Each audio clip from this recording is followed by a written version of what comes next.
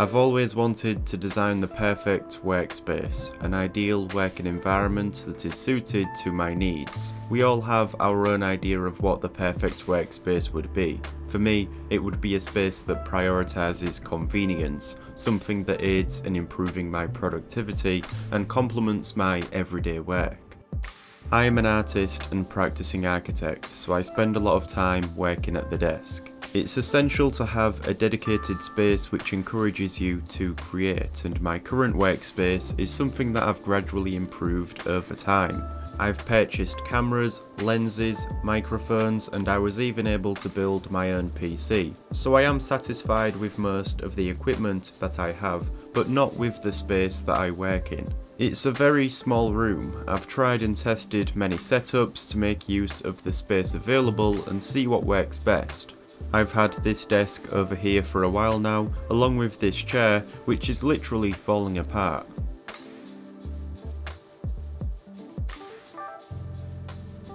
Above the desk, there is this large timber beam that I made so that I could clamp the camera to something, and to light my drawing space I have this flimsy LED light. At the other side of the room, there is an open bookshelf that stores everything from books to art supplies. Usually this is a mess and I'm not much of a fan for having everything on display, with an exception to books. On top of this, I have some paper and a printer. In the corner there is this tall lamp that I use to also light this room up. The cream coloured carpet in here is a bit of a mess now, and the walls could also do to be painted again. You might have noticed this white brick wallpaper, and whilst I am a fan of its look, it's not actually on the wall properly. I had just taped it up there as a backdrop.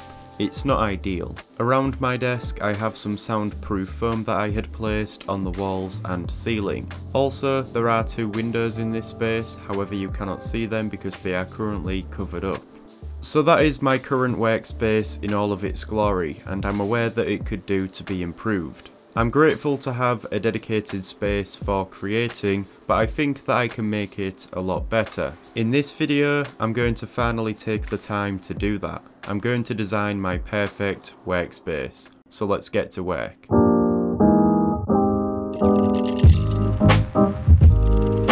The first step was to measure up the size of this room and draw out a plan view. As I said, it's a small space, around 1.5 meters by 2.5 meters. Here I created this plan to scale, showing my current workspace and the position of the windows and the door. Once I had all of the measurements I needed, it was time to empty this room.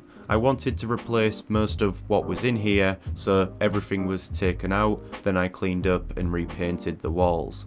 Now at this point I had put a lot of thought into what I wanted this space to be like. I've always wanted more desk space, and so that was a priority here. I did a lot of research and had the idea to purchase a kitchen worktop which would span along the side of the back wall. This of course would take up a lot of space, but there was also a lot of benefit to doing this. With my monitor in the middle, I would have a lot of desk space to work on. I could have my computer tower on the worktop to one side and the printer at the other side. If I had the desk across here, it wouldn't obstruct these windows, which meant I could finally install some blinds and let some natural light in. I also made sure this would leave enough room for a chair, along with some shelves and storage units which could go under the worktop. I now had a plan for my new workspace. When it came to purchasing a suitable worktop, there were so many to choose from, and I eventually settled on this laminated worktop with a concrete effect. To support the worktop, I had considered using trestles or table legs, but then decided that it would be better to build a wooden frame around the wall and sit it on top. In addition to this, I intended on getting some drawers that could go under the worktop to give it more support. The worktop was cut down to size and fitted nicely. I also made the decision to mount my computer monitor on the wall and remove the stand it was previously on, as this would also free up some space. As planned, the computer tower was placed to one side. The next step was placing some shelves above the worktop, and these were positioned across here so that I had something to clamp my camera to. Also, these shelves can still be used to display smaller items like camera lenses and more.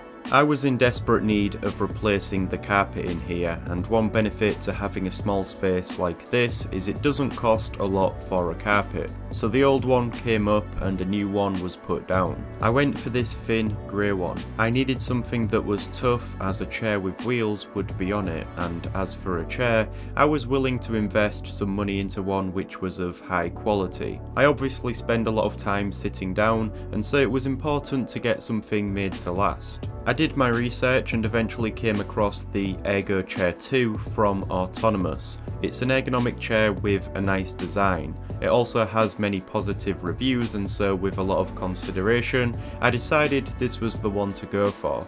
I had chosen to get the black and white one, and it was delivered quicker than I expected. It didn't take long to assemble, and it's fair to say that it was definitely an upgrade in comparison to my previous chair. In terms of storage in this workspace, I had purchased some drawers to go under the desk, and I also placed this metal shelving unit to the side. There was also enough room remaining for the lamp.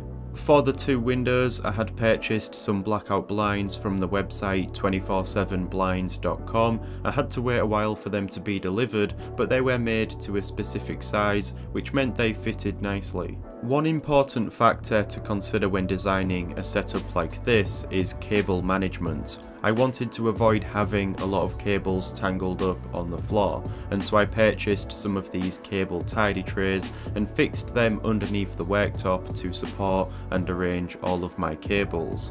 I also decided to drill 2 holes in the worktop and fit these grommets. These worked well and allowed me to pull cables up and under the worktop. I had placed some black soundproof foam across the back wall and under the worktop, so now I was ready to arrange the rest of my equipment and store all of my art supplies, books and more.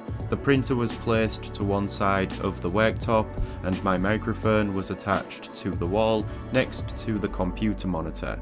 I had also purchased a large black cutting mat that sat on top of the worktop. This would be my drawing space. I also fitted some LED light strips across the back wall, and at this point the workspace was complete.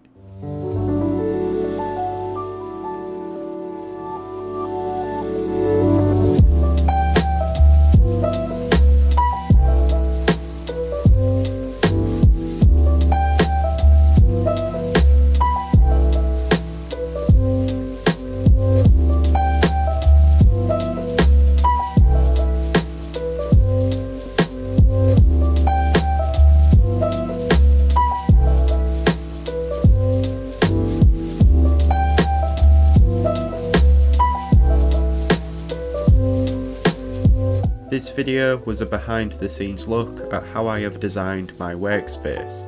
There is still some work to do in terms of organisation and decoration, but I finally have a workspace that I am satisfied with. If you enjoyed the content I create, then do consider becoming a patron on Patreon. You will gain access to exclusive tutorials, study documents, process papers, real-time drawing footage and more. Plus you will also be supporting me in a more personal way. Other than that, thank you for watching this video and I'll see you soon.